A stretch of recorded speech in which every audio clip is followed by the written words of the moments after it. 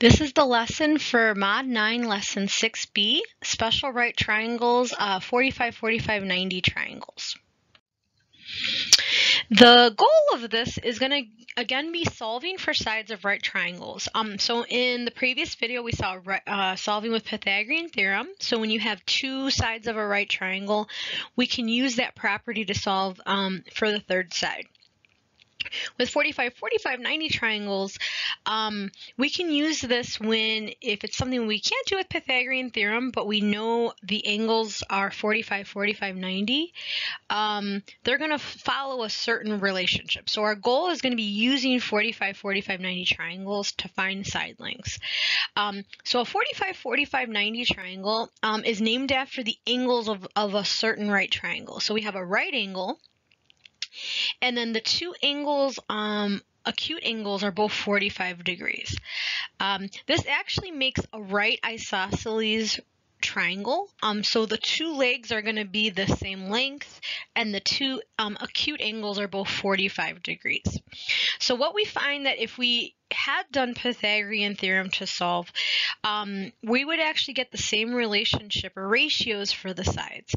So the two legs are going to be the same length for this specific triangle, and then the hypotenuse, which again is our longest side, is going to be the side length times radical 2. So if k was our scale factor, I can find all the sides of a 45, 45, 90 triangle just by knowing one of the sides. So our steps we're going to use for solving today is we're first going to label, once we identify it's a 45, 45, 90, we're going to label the sides of the triangle with the corresponding ratio. So again, the two legs are going to be, for this, we're going to label with k, but you can use any letter you like. And the hypotenuse is going to be labeled with k radical 2. We're then going to set whatever ratio corresponds to the value they gave us. We're going to set those equal and solve for our k value or our scale factor. And then we substitute that in to find the remaining sides. So for these examples, we identified that these are 45, 45, 90 triangles. So really what we're doing is we're using similar triangles to solve. So for a 45, 45, 90, and again, 45 are the degree, I know that the legs are going to be the same. So if I call the first leg is some value k, I know the second leg is also going to be k. And then the hypotenuse is going to be k radical 2. And again, you can use any variable you like. I'm just using k for scale factor. So our first step is we're going to go ahead and label our ratios out. So if I look at the two legs, they form the right angle, I'm going to call both these k. And the hypotenuse, which is across, I'm going to call k radical 2. Right? So our first step is we're just labeling our ratios. Now we're identifying the side length they gave us, right? So again, I could do Pythagorean theorem knowing these are both 14, but this ends up, when you get the hang of it, ends up being a little faster for the 45, 45, 90. So I can see 14 is the same value as k. So if I set them equal to each other, I have k equals 14. There's nothing really to solve there. K is already by itself. So my scale factor essentially ends up being 14. So now wherever I see the variable k, I'm substituting in 14. So I get 14 radical 2 for my hypotenuse. I'm putting in 14 in for k. And this ends up being the remaining two sides that we're trying to find. So our goal was to find x and y. I can see that x is equal to 14 and y is equal to 14 radical 2. And that would be my final answer. The second problem is done essentially the same way. So we're still using this similarity with the special right triangle. So I'm going to go ahead and label this out. So my two legs that form the right angle for 45, 45, 90 are the same. So I'm going to call both these k. And my hypotenuse is k radical 2. I'm then going to identify the value they gave us. and set it equal to the ratio. So I have here k radical 2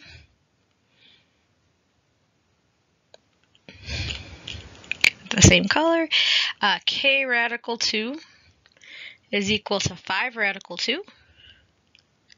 And then you're going to see for this one, unlike the previous example, k is not by itself. I'm going to have to solve for k. So k and radical 2 are being multiplied. So I'm going to divide by radical 2. If I multiply by something, I could just divide it off. The radical 2's go away, so I'm left with k. And then it just so happens radical 2 divided by radical 2 also goes away, so I'm left with 5. So my value, or my scale factor, is 5. So now wherever I see a k, I'm going to put a 5. I don't have to put it back into this one because I already knew this was 5 radical 2. So I don't have to do that. I know that we have a 5 and a 5 here. So those would be my solutions. So I have that x is equal to 5 and y is equal to 5. In this next example, we're still solving for the sides of a 45, 45, 90 triangle. So they give us one of the angles is 45 degrees. The other angle is 90 degrees. Obviously, if we subtract from 180, we know the remaining angle is 45. And so we can solve this using properties of a 45, 45, 90 triangle. So I'm going to go ahead and sketch our similar triangle we're going to use. So I have 45, 45. I'm going to call them the two legs k. And the hypotenuse is going to have that k radical 2. So our first step is we're going to approach it just like the other problems. The only thing that's a little different is you might have to use some properties with solving with radicals, which isn't anything too different than what we've done in different mods. So the first thing is when we label this out, we see we have our right angle. And we know the two sides that form that right angle are going to be our legs. So I know I have a k, and then the side that's opposite the right angle is going to have that k radical 2. So our first step is labeling it out. We're then going to see the valid length they gave us was 3 root 2, which pairs up with our ratio of k. So if I set those equal, I have that k is equal to 3 radical 2. We don't have to do any additional solving here because our scale factor is already solved for. We know it's k radical 2. So now wherever we see the variable k, we're going to substitute in 3 radical 2. So the other leg's pretty easy. You know that's just going to be 3 radical 2. Where it gets a little tricky is when we put it in and have to multiply now that 3 radical 2 by radical 2. So again, I just substituted that in. So our answer is not just 3 radical 2. We have to go ahead and simplify. So radical 2 times radical 2. Some of you might remember when we learned radicals that just becomes a 2. If you need to see it again, you know that's 2 times 2, which is 4. The square root of 4 is 2. And so the hypotenuse is actually 6.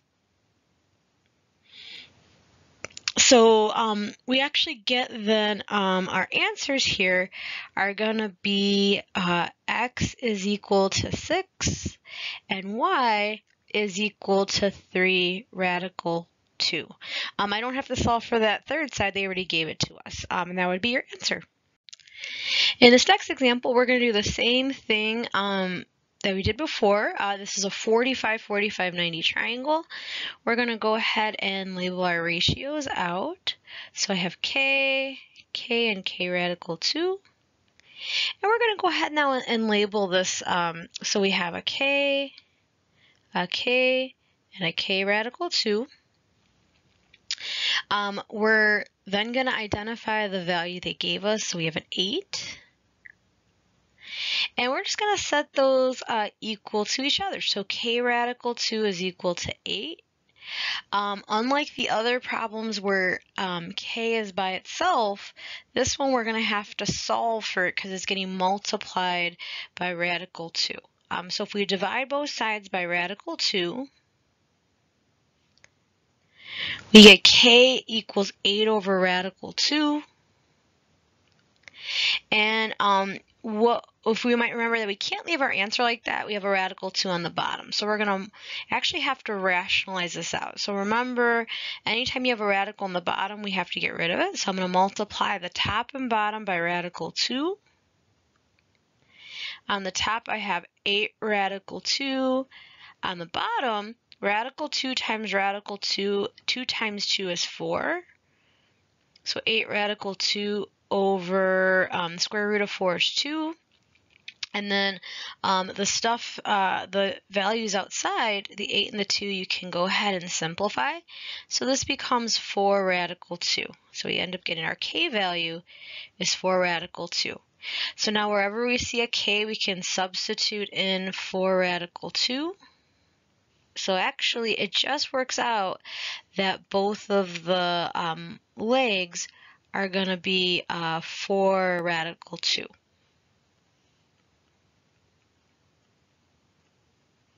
So that means x is 4 radical 2 and y is 4 radical 2 because those are both the legs. In our last example, again, same thing.